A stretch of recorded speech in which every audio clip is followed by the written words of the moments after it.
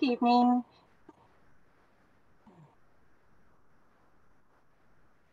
Hello. Hi, I'm Annette McMenamin-Bakley, Senior Vice Dean in the College of Liberal Arts, and we're here to talk to you, our students and staff and parents, about what's going to happen this fall semester. So I'm Annette. I'm Vice Dean. I'm an alum from Temple. I've worked for Temple for about 25 years, and this has been a crazy year. So we're trying new things to try and reach out to you to make sure we all are kind of on the same page for the fall. I'd like to introduce our panelists this evening. I'm going to introduce them in alphabetical order. They will, of course, appear in a different way. Liz Anselmo, you want to wave, Liz? Liz is the Associate Director of Career Services, the Joyce K. Salzberg Career Center in the College of Liberal Arts. Dr. Rachel Groner is the Director of First Year Writing. Dr. Keith Gumry is the director of the College of Liberal Arts program in the Bachelor of Liberal Studies online program and the coordinator of all of our online education efforts this year. Dr. Robin Kolodny is the chair of political science and professor of political science. Dr. Gabe Weddick is professor of the English in the English department, and he's the faculty advisor for English majors. Chris Wolfgang is the Assistant Dean for Student Services and oversees all of our advising and career services in the college. Dr. Sandra Suarez is here as well, and I'm going to ask Sandra, who is the Associate Dean for Faculty Affairs and Research, to give us a welcome from the Dean's office.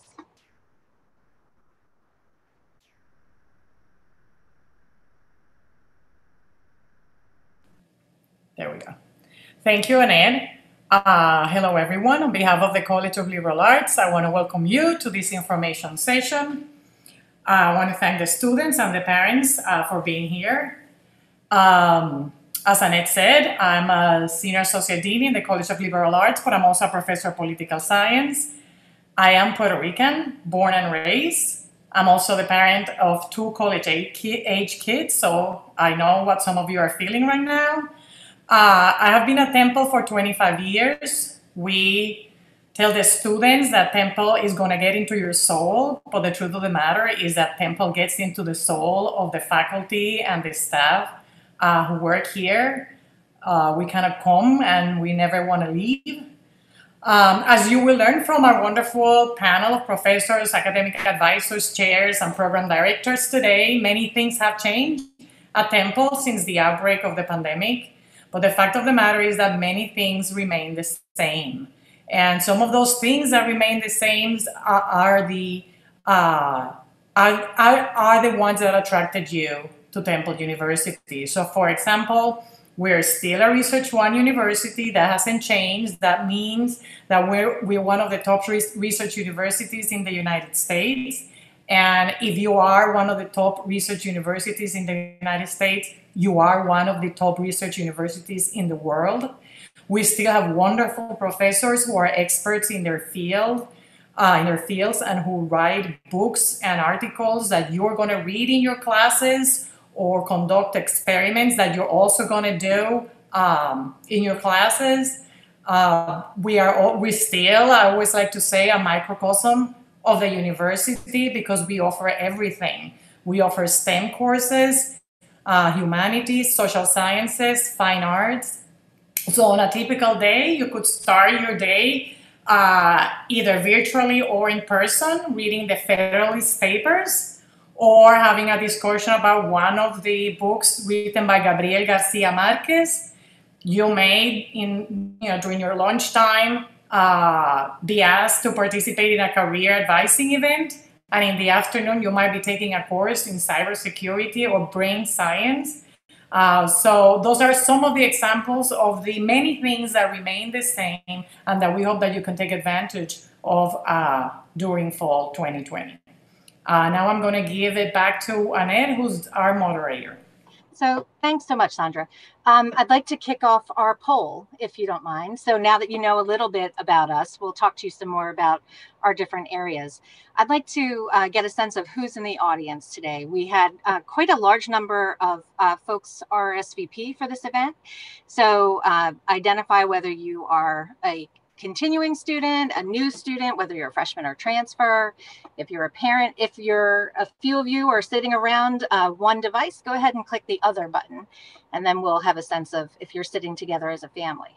So we can all see, I think the poll results are coming in. It's divided up kind of the way I expected, right? Where we have a lot of continuing students, a good number of new students to Temple this fall, and a fair number of parents, and then a few folks who are faculty or staff. So great. I'm going to end the poll now just so that we have a feel as a group for how to respond to some of the questions that you've asked. I will share the results with you right now. And then I'm going to stop it. And I'm going to close this out. Sorry, this is the first time we did the poll. This is a brand new thing for us. So you are all here as witnesses to our first webinar. So it's kind of exciting or scary, whichever. So here we go. It is very weird. Like, we do a lot of public speaking. It's very weird to talk into a void. I just want you all to know that we're doing the best we can today. All right. So I want to tell you a little bit. I want to go back in time to those simpler days of February when coronavirus was on the other side of the world and we weren't thinking about too much.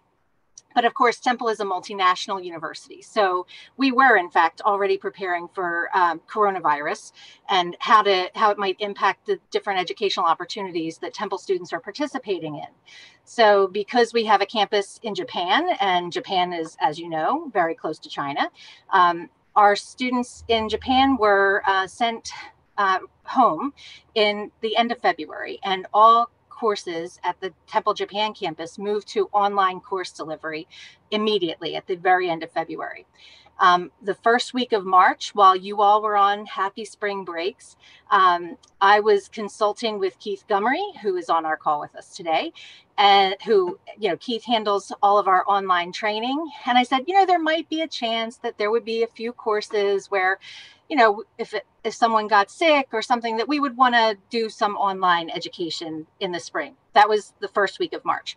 And of course, as we all know, spring break ended, we all came back. And by the end of that first week back, the whole university had pivoted to online education. So, we were prepared as well as we could be, I think, at that moment. And, but we really were very much in triage mode. And so things happened in the spring that, it was our first pandemic. We were figuring it out, right? So we're still working through some of those issues. And we'll respond to some of your questions about that in a few minutes. So then when, all summer long, we have spent quite a lot of time preparing new courses, training our faculty for online and blended course deliveries.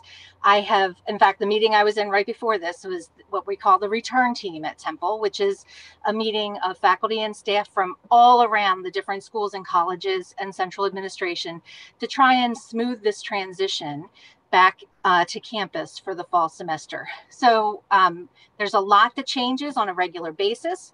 So always keep up to date with Temple's coronavirus website. That has, you have your return tab on your TU portal, or temple.edu/coronavirus is always going to provide the most up to date kind of policy changes and things like that. But we can talk about where we are today. And maybe it'll still be where we are in a month. And, if not, then we'll be making announcements and things like that.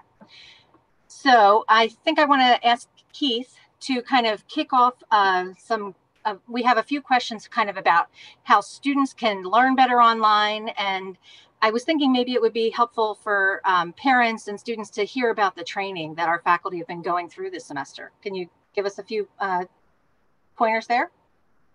Yeah, of course. Thanks, Annette. I'm Keith Gummery. I also have quite a long history with Temple. I did my master's degree and PhD at Temple and then transitioned into working for Temple. And then I left. But as Sandra said, you know, you can try and leave, but it's like the Hotel California, right? You get dragged back. So for the last 3 years, I've been working for Temple again. And actually, I do all of my work remotely. I'm actually in Copenhagen in Denmark. And I've been teaching online for Temple from here and then working with the faculty as far as you know, online teaching and what's involved in online teaching. So as Annette said, in March, we had to do a very quick pivot to online teaching and course delivery. But we've had time to get really fully prepared for the fall. And instead of it being like an emergency move, we've had time to plan. So all of our fall instructors have been certified and will be certified for online teaching by the College of Liberal Arts by the start of this semester. They've all taken a training course that covers the best practices of online teaching, and they'll be using the technology and communication tools that now make online teaching an active and interactive experience. It's not like the kinds of online correspondence courses that people used to run in the past. It's a very, very different experience. So this semester, the university is going to run courses in a variety of modes. There's going to be synchronous courses, that is courses in real time online with everyone present at the same time in the same online classroom.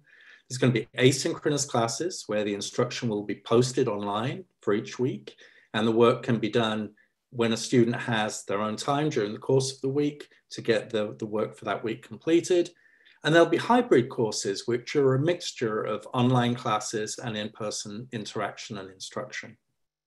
So the development of technology means that communication and interaction online is of a much better quality than it's ever been before. Excuse me. And it continues to develop. I mean, think back how many of us heard of Zoom maybe 6 months ago, and now it's in use all the time, and developers are improving it almost weekly. So Temple uses also the Canvas learning management system, which I believe, having looked at the various systems that are on the market, I believe that it's the best system available today. And integrated into Canvas, we have systems like VoiceThread, which facilitates online video and audio discussion and ongoing discussion in the classroom and outside of class time. And we also use tools like Loom and Screencast-O-Matic so that our instructors and students have interactive communication through a variety of different methods. We want our instructors to activate the learning in their classes. We don't want students sitting passively watching a screen. We will get students and instructors active and engaged in what they are learning, applying new knowledge to real situations and creating new knowledge out of what they're doing. We'll be supporting all of our teachers and students in their online learning through the next academic year. We have systems of coordinators set up to assist instructors, to support the best practices of online teaching, and to maintain the high standards of our classes in all of our venues for teaching, both in person and virtual online. The college and the university will guide students by keeping open forums for questions and feedback and providing resources to explain how to be successful in online courses. Our colleagues with us today are from different CLA programs, and they'll be able to explain to you how they're going to deliver a strong college experience that might look a little different from a traditional semester or semesters that we've run in the past, but it'll definitely be able to create the same value for you. So with that, Annette, I hope that answers that, and I'll pass it back to you. Thanks so much. So one thing I didn't mention is that, of course, our classrooms are going to be fitted a little bit differently. So we're following the CDC guidelines and as well as the health and safety guidelines coming from the Commonwealth of Pennsylvania and the city of Philadelphia. So, you know, we're expecting that there will be 6 feet distance between students who are sitting in a room. So this is one of the reasons why a lot of our classes did have to shift online, right? That a large lecture class, there just aren't spaces on campus that are indoors and large enough to accommodate some of our classes. So one of the models that we're using are hybrid courses. And actually the first year writing program, I think, is doing a great job with this. They're redesigning their course somewhat so that they have some in-person activities and some online activities for many of the sections. And since we have so many first-year students, Rachel, I was wondering if you could kind of set the stage there a little bit. Sure, I'd be happy to. Hi, everybody. Thanks, Annette. It's nice to get a chance to tell you about first-year writing. First-year writing classes in English are required of all students at the university, and they're usually really small. So they're around 20, sometimes you get 22, 23, sometimes 19, it depends. But they're nice and small. And we have them that small because we really believe that students improve their writing skills best when they're working in a kind of a small, close-knit writing community.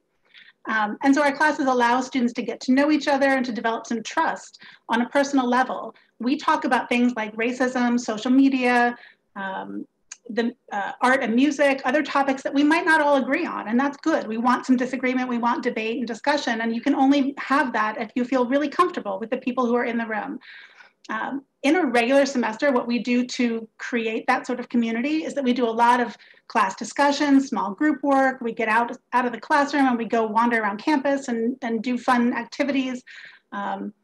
We spend time in our classes talking about what it's like to be in college. So most of our students are in their first year. So we talk about what this transition is. You're suddenly in college, you're living on your own potentially for the first time. What is it like? How's everybody adjusting? We do a lot of that sort of discussion as well. I've had students tell me many times that the classmates they meet in my first year writing classes end up being friends that they keep for the following years. Partly because they've had this experience, this pretty intense experience together in this nice small class in their first year, that they get to know someone well enough, and they actually have memorable experiences from that class. You know, even if they're memorable experiences of a debate they had, but that's a really interesting, formative moment. This fall will be different, obviously. So when we all thought about moving online, we definitely, as Annette said, decided we wanted to do a hybrid course where every one of our classes will meet at least once. Some of them will meet in person on campus. Some of them will meet virtually on Zoom once a week. And then all the other work of the course will happen kind of as Keith described, that there will be lots of things that will happen on Canvas or elsewhere, like we'll use Twitter, we'll use other online platforms to keep people engaged. But we decided as a faculty that it was really important to us that one way or another, we are going to build that same community. That is the core of our course. You have to have that comfortable community to talk about things.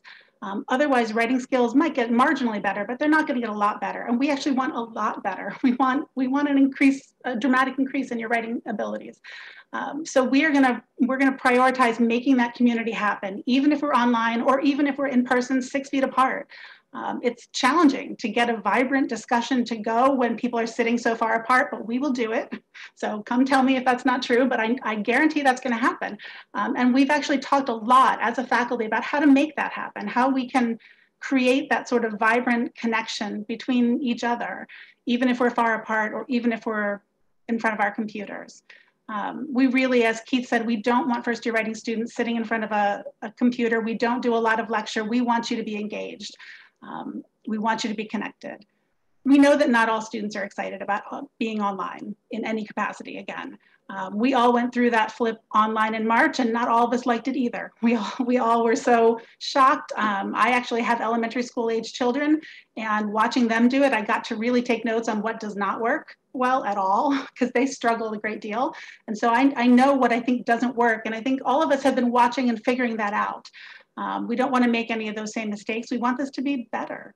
Better for us, better for students. Our faculty plan to check in with students a lot. We always do anyway, but we're going to check in even more often. What's working for you? What's not working for you? What can we do to adjust this experience so that it actually does work, that you are getting something out of this class that you need and want?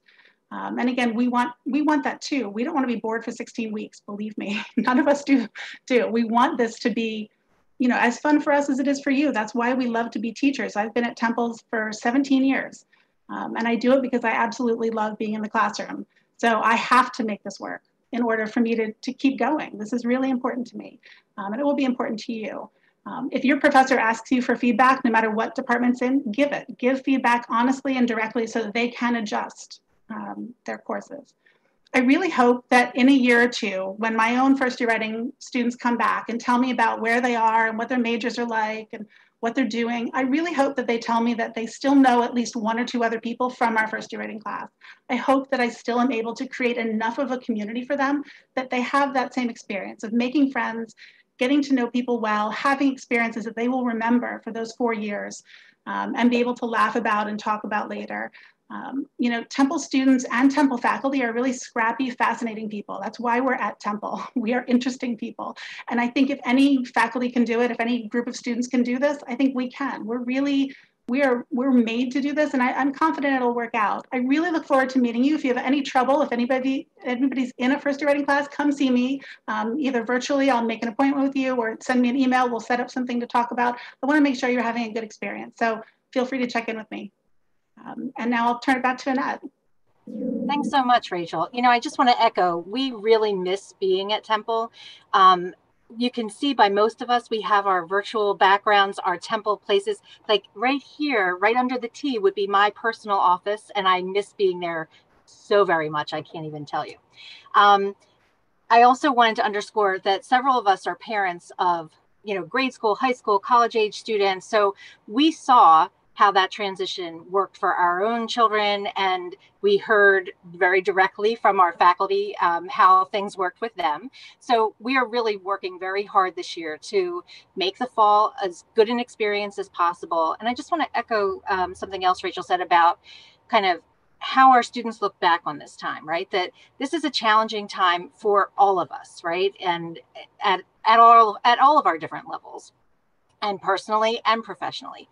And I think going through an experience like this is something that really kind of solidifies a community in a way that you don't really think about it. So, you know, I can really see that the classes that are going through this right now at Temple are going to have a really deep connection moving forward. So I just want to put that out there, that is, you know, Temple is big in lots of ways, but I think we're all kind of looking for ways to increase our contact with each other and improve that community experience. And this is the first of one of those ways we're going to do that this year. I'd like to ask Dr. Robin Colati to talk a little bit about hybrid courses in the major, because I know you're planning, Robin, to teach a course in your major that's going to be a bit of a discussion section and an asynchronous lecture component. And I wonder if you could just kind of explain that to folks so that they have a better sense of what's happening there. You're still muted, Robin. Sorry. Thank you, Annette. Yes, we have a whole variety of different ways to deliver courses. Some, as you've heard, will be completely in person. Some will be completely online. And then I'm teaching Intro to American Politics, where I'll have an asynchronous lecture. That means I will record it and people can watch it when they like, but they will also have 1 hour a week where they will meet in person with a graduate student section leader who has also met with me, and we will be having a coordinated agenda about which kinds of things we would like to make sure students are understanding or they're asking questions about, because there's a lot going on in the US, and so American politics is going to be really involved. But I'd like to say a couple of other quick things that just happened. First of all, I was just Zooming, this is what's so cool about Zoom, with a colleague who is still on a research leave in Germany. He'll be back in 2 weeks. And he's teaching a research methods class that usually involves a small survey project. So we were talking about the problem that when you have an asynchronous lecture, you don't have a lecture time, so it's hard to figure out where you fit on the final exam grid. And he said, I think it's time we get away from the final exam. And we're going to build a portfolio about polling and do a real project on that during the semester. Now, let me tell you that this particular professor has done high-level polling analysis for 2 presidential campaigns, and the opportunity that our students will have to do something like that, a project that he didn't think he could do within the confines of the classroom, strangely enough, he thinks is actually more doable online. The other thing I did notice, I've been following along in the Q&A, and as a department chair, I've been working with our faculty about the different ways that we're going to be delivering the classes.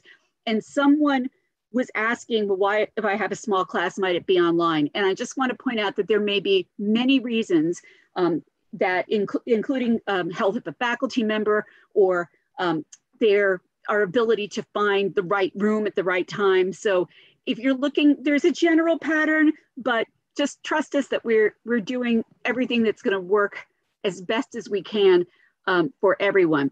I've also would encourage you, if you aren't sure, obviously, just contact academic advising, but if there's a particular class that you might want to look at a different format for taking, just email the department chair. We've encouraged people to email us, and we have worked just in the past 3 weeks with 75 students to give them in person if they wanted that, or put them online if they wanted that. There are some ways that we can do that. And echoing what everybody else said here, it's my love what we do. We love the kinds of students that Temple attracts, and we like to talk about the grit of Temple students. And yeah, this just is another iteration in what we know that you're made of. You're made of the ability to adapt to the real world. And so I'll throw it back to Annette. Thanks so much, Robin. We were getting a few questions in the chat. So I just want to encourage folks who are watching to continue to ask questions. We have some really high level people who are either directly responding to you if it's kind of a more direct, individual case, but we will pull all those questions together at the end and have we'll all jump in there. So I just wanted you to know that that's happening. Gabe Weddick, Dr. Gabe Weddick from the English department, I'd like you to answer the question that we're getting about kind of what are faculty expectations for class participation? I know you're teaching two very different kinds of courses. One's a hybrid and one is a fully synchronous online class. And I wonder if you could kind of give a sense of how faculty are responding in these kinds of cases. Yeah, I'd love to. Absolutely. I mean, and thank you everyone for, joining us with this. The connective tissue between what I'm going to say and what Robin just said is things that are doable. And in terms of participation, when this happened in March, all I could think about is what am I going to do in terms of participation? For those, if there are people there who have had me for a class, this is my thing. I run student-centered classrooms, and it's all I know. It's the only thing I want to do in the classroom. And in terms of things that were doable, what happened is I never could have envisioned all the opportunities and ways that students who had never participated before had access to the class in completely different ways because of different formats. Some of that had played out in the chat function. People who had never spoke felt comfortable doing that way. And then what you would see is they would gradually participate in a way that we are all now. By accident, I discovered an exercise where people used their virtual backgrounds and connected it to something that was going on in class. So,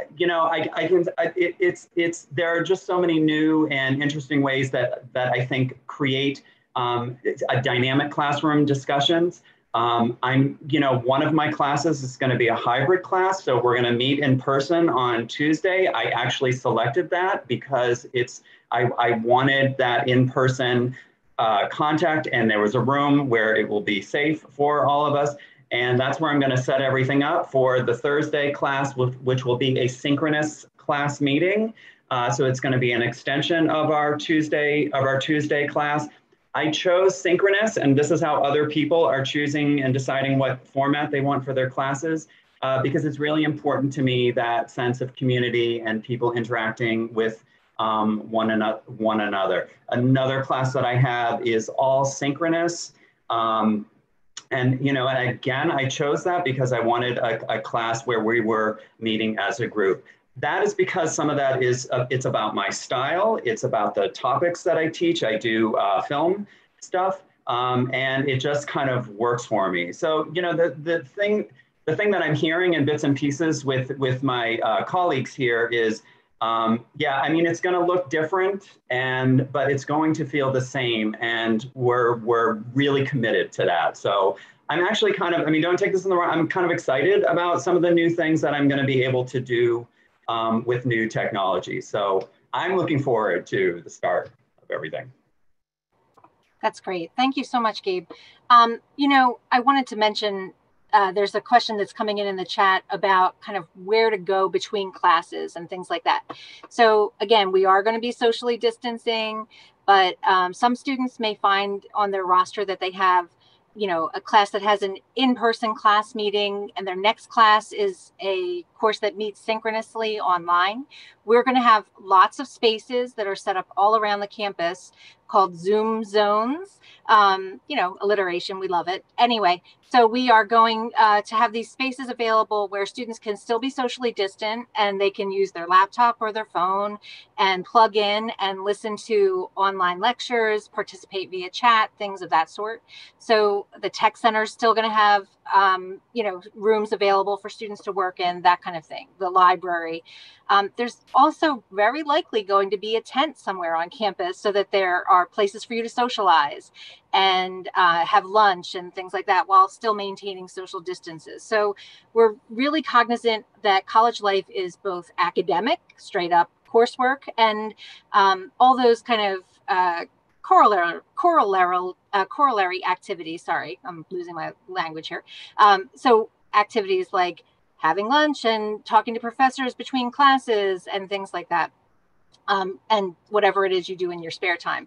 But there is also a thing I wanted to mention about participation that has just come to mind, and that is that a lot of our faculty reported that students felt a lot more comfortable talking to their professors in the spring online, that they wouldn't have gone to office hours, but they would make online appointments with their faculty and have these face-to-face conversations. So I think that actually may end up being a real plus, right? That people make connections that way. And that's also one of the ways our advising folks are working. They're having their advising meetings on Zoom. So Chris, I was wondering if you could, we're having a lot of questions about advising and other related student services. Why don't you walk us through kind of how the Advising Center has been working this summer and what your plans are for the fall?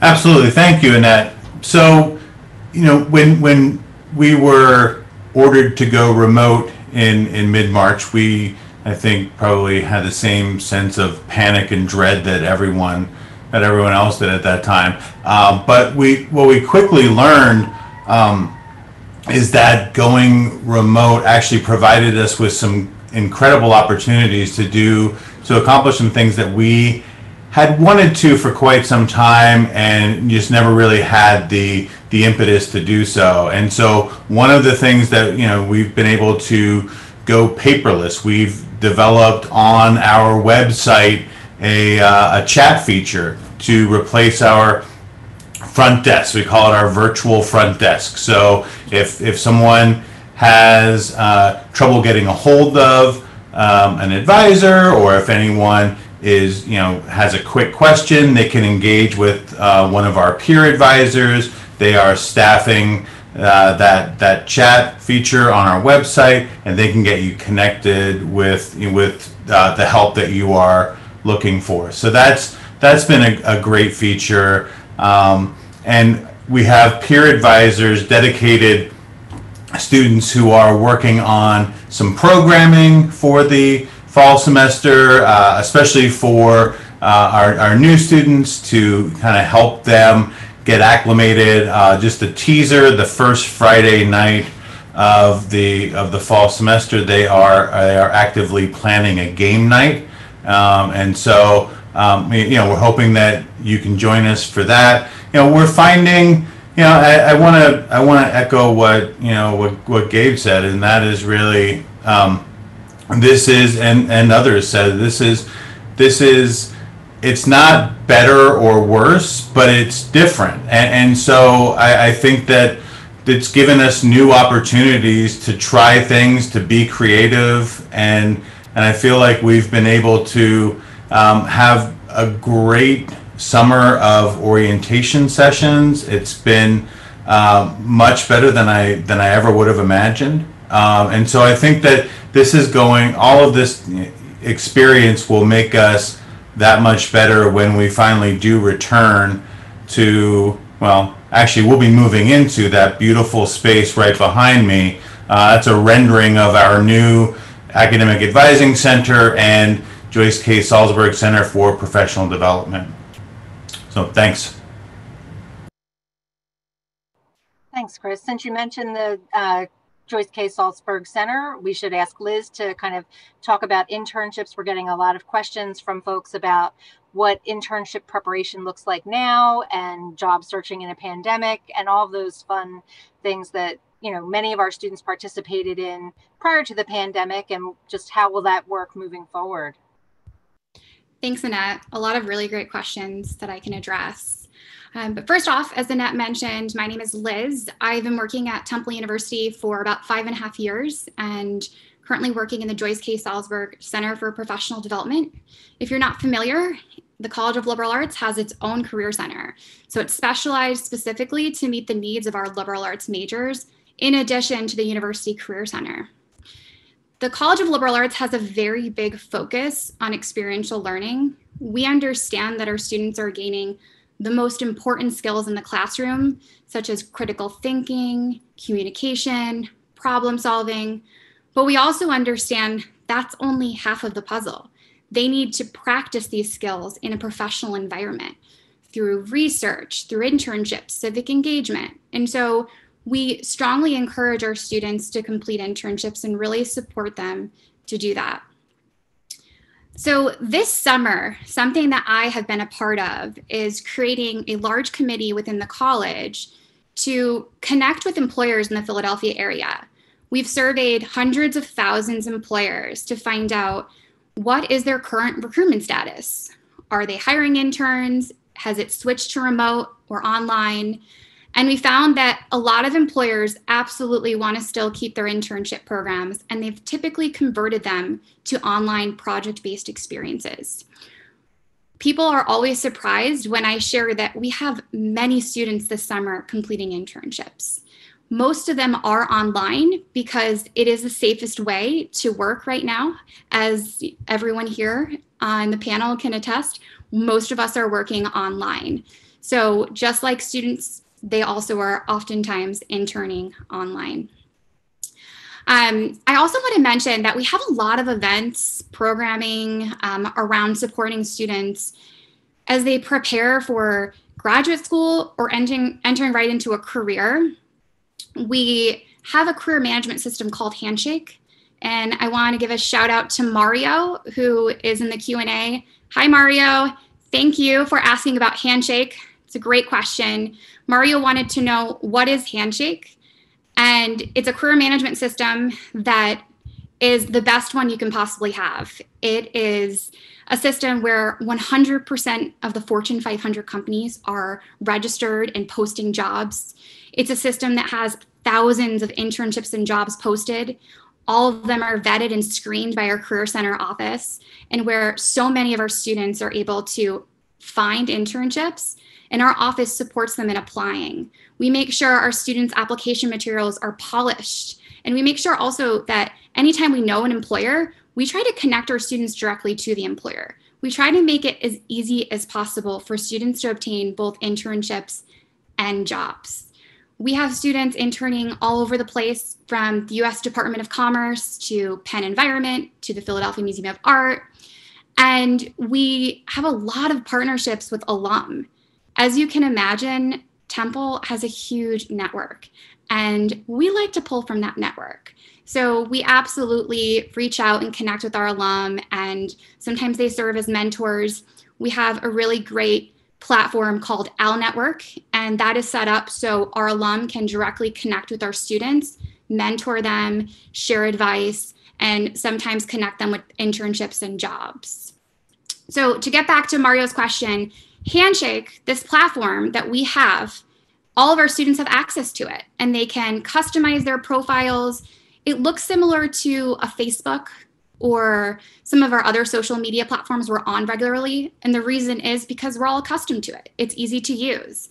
And you can develop a profile and you can search for internships and jobs. It's a one-stop shop. You can see events that are coming up. I right now am in the planning mode for 2 really big virtual internship fairs happening the second week in October. I'm really excited. We have a lot of employers so happy to connect with our students virtually. And a lot of our employers are very quickly, strategically thinking about how they can still maximize interns remotely and online. So I'm really excited to continue this fall. And as Chris mentioned, I really think that although COVID has provided us with many challenges, it has also helped us become more resilient and recognize certain things that we can do that we would have never recognized before had we not experienced this. So I'm excited to really roll out a lot of our new events and experiences for students. I'm happy to connect to anyone. My email address I'm happy to provide through the Q&A, but really excited to start the new semester, and I wish you all well. Back to you, Annette. Thanks so much, Liz. So again, if you have questions, go ahead and throw them in the Q&A. I would like to ask Sandra to talk about the Laura Scholars Program, because I think there are some questions kind of about co-curricular activities and things like that. And I think that's a terrific program that's sponsored by the College of Liberal Arts. Yes, thank you, Annette. Before I get into the Lauras, let me just, again, going with the theme of many things change, but many things stay the same. The university continues with all of its paid research opportunities. So we will continue, for those of you who are familiar with the Diamond Scholars, we will also continue with the Creative Arts and Research Scholarships, which we refer to as CARAs. All of the students get an email with information about the deadlines for those opportunities. As Annette said, what the college sponsors are the Laura Scholars. Laura stands for Liberal Arts Undergraduate Research Awards.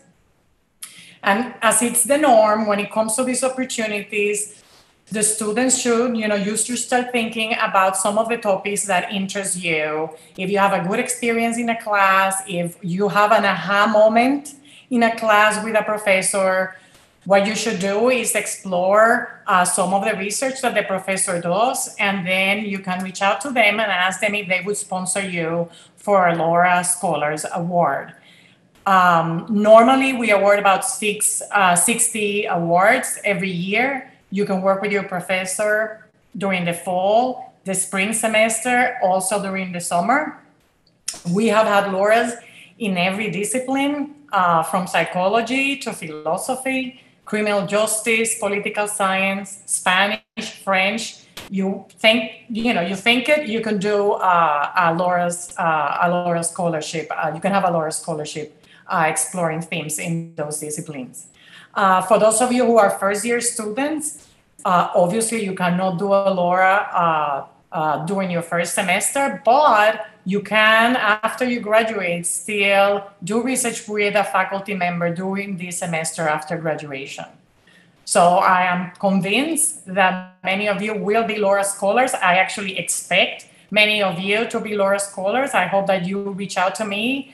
But if you want to talk to your chairs, every chair is familiar with the program, so you can also reach out to them, and of course, directly you can talk to the professors. I just wanted to say, we also have a website with the awardees, and I just want to tell you some of the titles of some of the projects that were awarded for this summer 2020. We have a professor in geography and urban studies working with an undergraduate student on a project entitled Mapping Forest Laws Due to Agricultural Expansion in a Hotspot of Ecosystem Change in Colombia.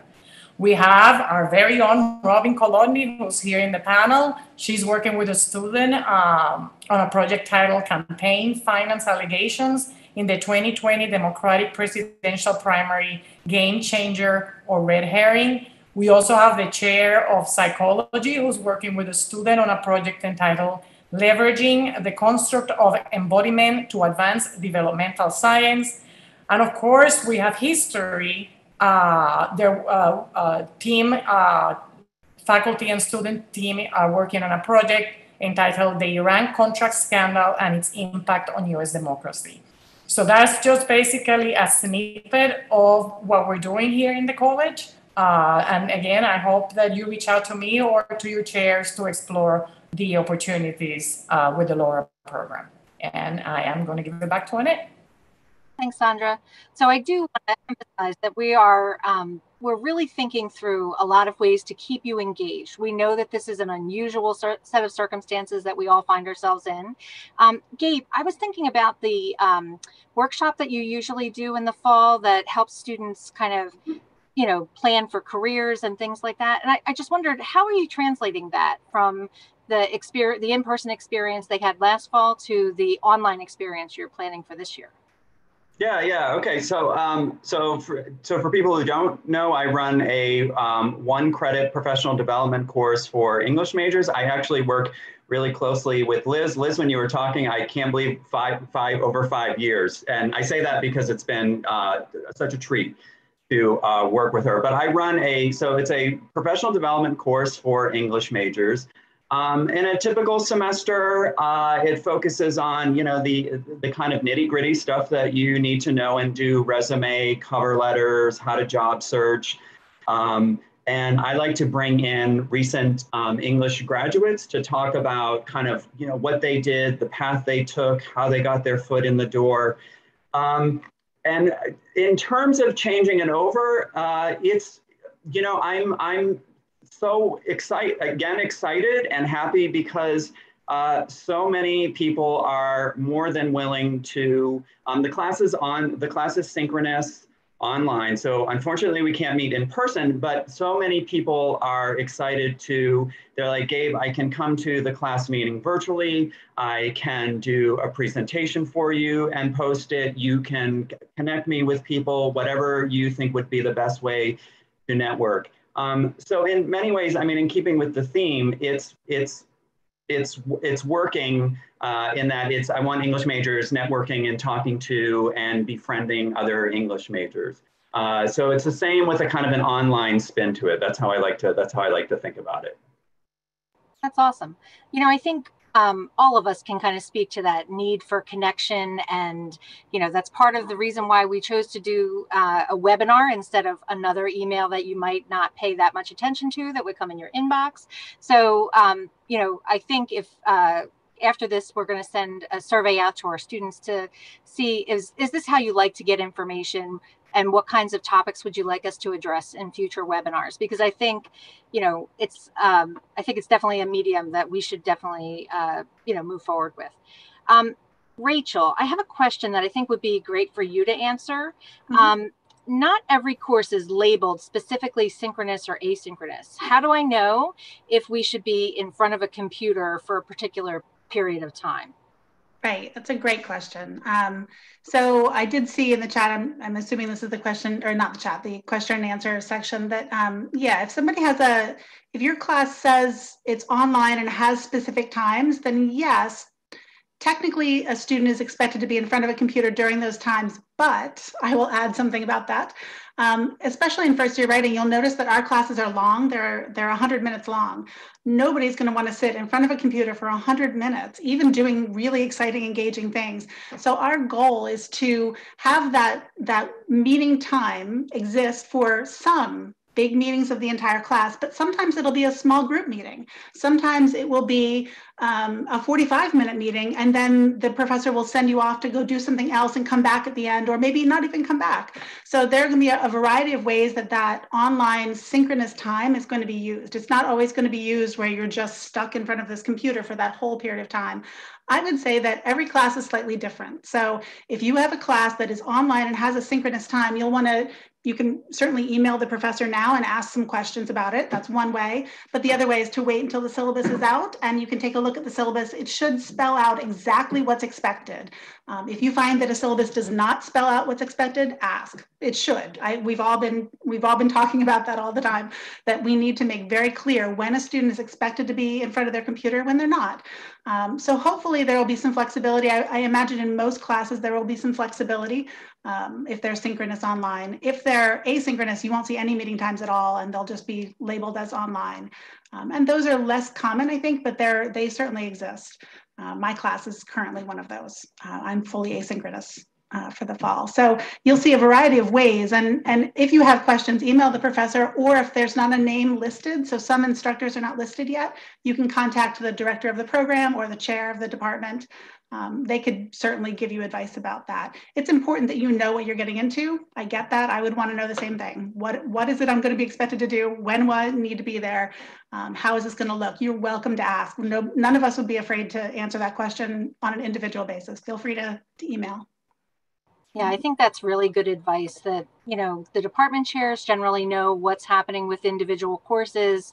If you aren't sure how to find out who the department chair is for the class that you're taking, the bulletin.temple.edu lists the department chair and the undergraduate director and the faculty advisors for all the different programs in the College of Liberal Arts. So that's one just easy place to do. It's my own personal plug because it is my job to edit the bulletin, and I know none of you read it. So they're all laughing because every year I press people to write really exciting things for the bulletin, and here we are. We have several people have asked questions about the technologies that are going to be required for our classes. And I think first, I want to tell you about a Temple resource that is very, very useful. It's the website its.temple.edu. And there you can click a link for kind of student resources. You can download copies of Microsoft Office and other really important software packages for you to use. There's also descriptions of Canvas and other platforms that you may interact with. But if you're talking about just straight up technology, honestly, your average laptop or desktop computer is going to be perfectly fine for you. You don't need all the bells and whistles that an engineering major needs or something like that. Really, if you can access the internet and if you can write papers and not copy the internet into your paper, that's better, then you'll find yourself in good shape. But we'll also send out a follow-up to this with some other recommendations. If you haven't purchased a computer yet, we can make some general recommendations for you. So we will, that'll be a follow-up thing for us. Looking for the other questions we have Annette, had. if I can just jump in there, just oh a second. Yeah, great. Thanks. I think any computer really from the last 3 or 4 years is going to meet your needs. But in addition to the things that Annette mentioned, I think it is important that you have a camera, obviously, so that you can join into virtual sessions. And, you know, most computers and laptops these days will have a built-in camera, they'll have a built-in microphone, and they'll have built-in speakers. Everything in Canvas is basically, it's web-based. So if you can connect to the internet and you can get onto the web, you can get onto Canvas and you can have the resources through Canvas. So everything is going to be web-based. There are some courses, for example, in geography and urban studies, perhaps, that need a specialized access to some specialized software. But the college is well aware of that and is working on making those things available for the courses that would need them. Sorry, Annette, I just wanted to just add that. No, that's really helpful, I think, especially since that's your area. And really, these questions, we can open them up to anybody.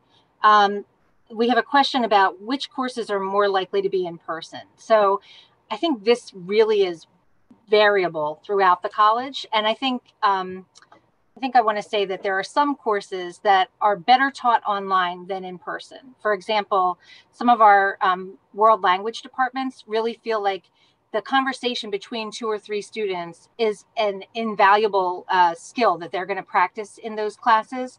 But with social distancing, that's almost impossible. And, you know, using facial expression as a form of communication, it's almost impossible to do that behind a mask. So several of our language departments decided to go almost completely online. So I just want to, you know, if you're taking a French class, it's completely online. There's no question, it's completely online.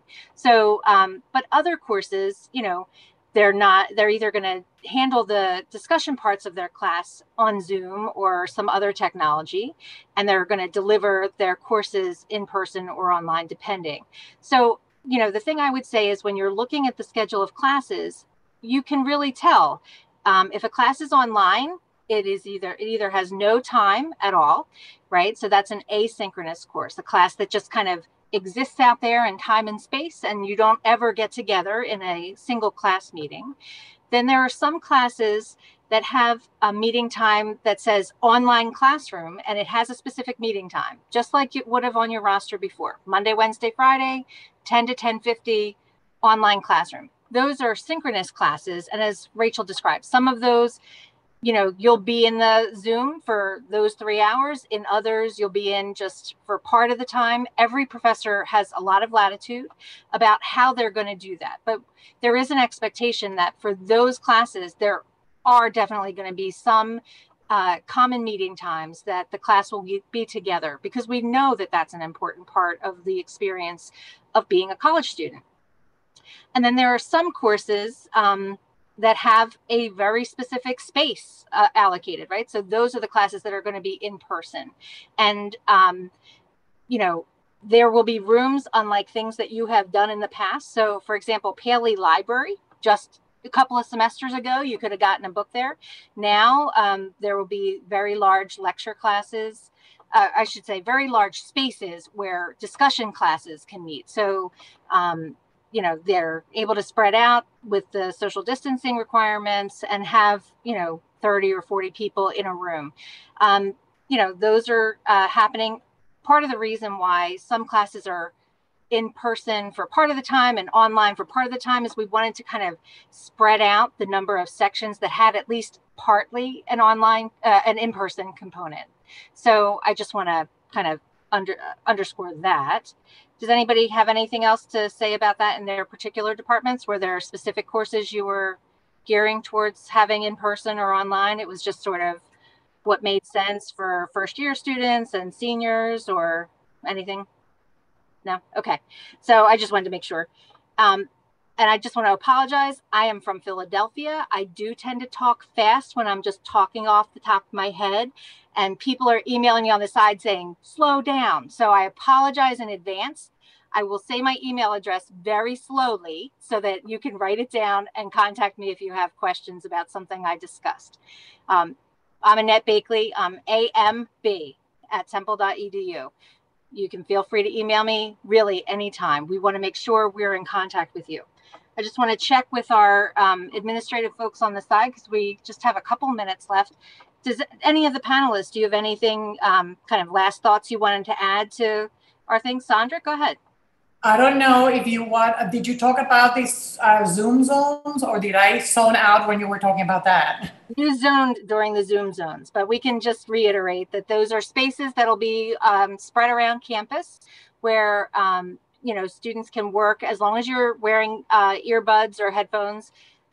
You can listen to your Zoom class. You can participate via chat. We just ask that they remain quiet zones for people to do their work. And they're going to be spread around all over the campus. We are going to have classes in weird spaces that you've never thought of as classrooms, right? So Mitten Hall, the Great Court, the beautiful, many of you may have been there for a new student orientation or convocation or some big events.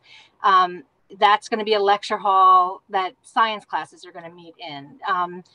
We really are going to be spread all over. I really am thinking more about the tents. I'm loving that, except that it's not always sunny in Philadelphia, so that could be an issue for us.